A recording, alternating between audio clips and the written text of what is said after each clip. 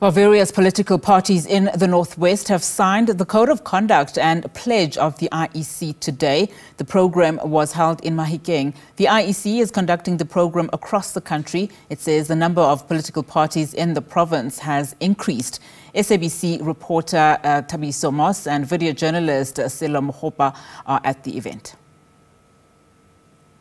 We are here in Mahikeng in the Northwest Province, where leaders of several political parties have just concluded signing the Code of Conduct and the Pledge as we are heading to the May 29 general elections here in South Africa.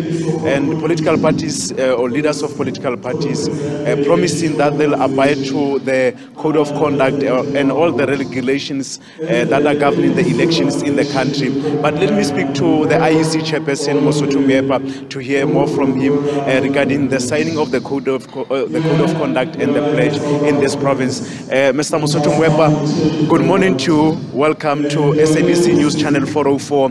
What is the significance of this event? Several political parties or leaders from several political parties signing the Pledge and the Code of Conduct as we are heading to the elections next month.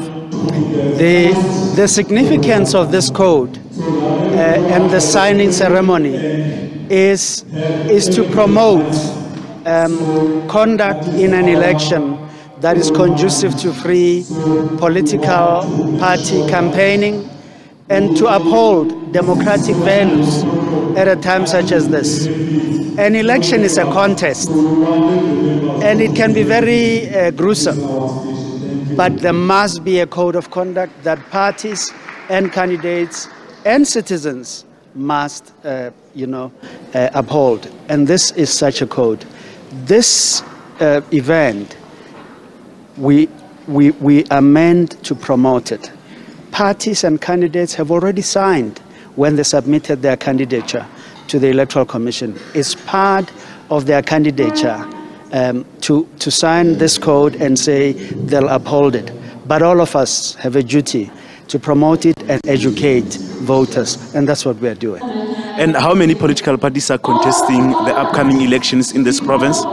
There are 38 political parties in the Northwest contesting elections. There are no independent candidates here, and as you clearly see, this is a large number of parties. Voters here can't say they're not spoiled for choices.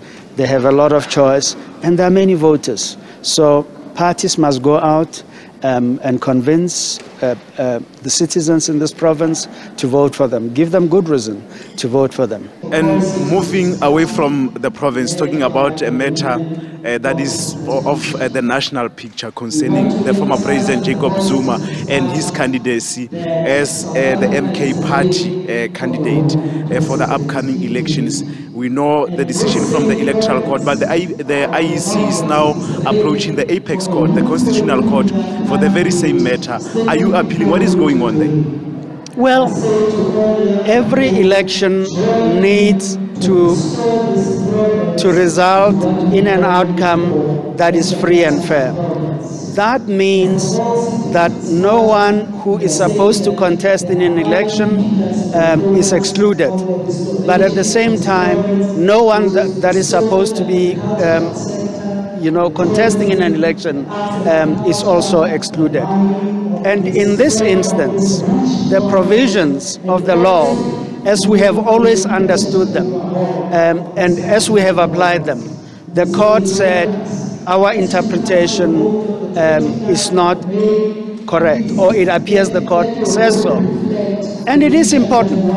It is important because Section 47(1)(e) has been applied since 2009.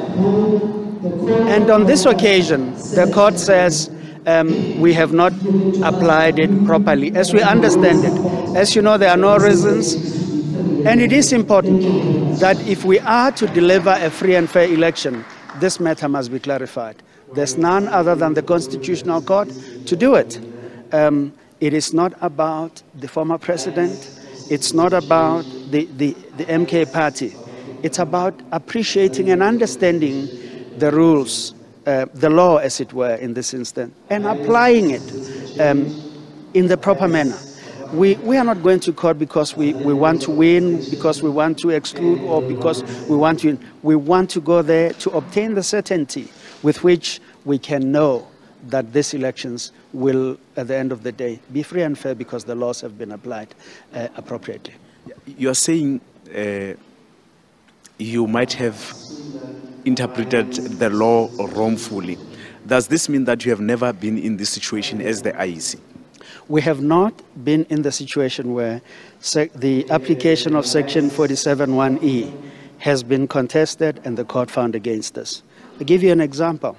In 2009, this very section was used to object to the candidature of someone. The court looked at the matter and said, we have applied that law properly. In 2019, we have excluded a second in charge in a political party on the same basis. In 2024, we have applied this very law, and we have not been successful in the same way that we have. It raises the question as to whether there is something we need to take into account. And that's really what we seek. None of these other things that are being said, we are entering the political minefield. It is a constitutional mandate that we have to ensure that elections are free and fair. And this matter goes right to the heart of that requirement. That's that, and nothing further than it. Thank you so much. That's Mosotho Mogopa, the IEC chairperson, talking to us from here in Mahikeng in the Northwest, where political party leaders were signing the code of conduct and the pledge as we are heading to the May elections here in South Africa. Concluding there by answering the matter of concerning former President Jacob Zuma, now that the IEC is approaching the apex court in the country.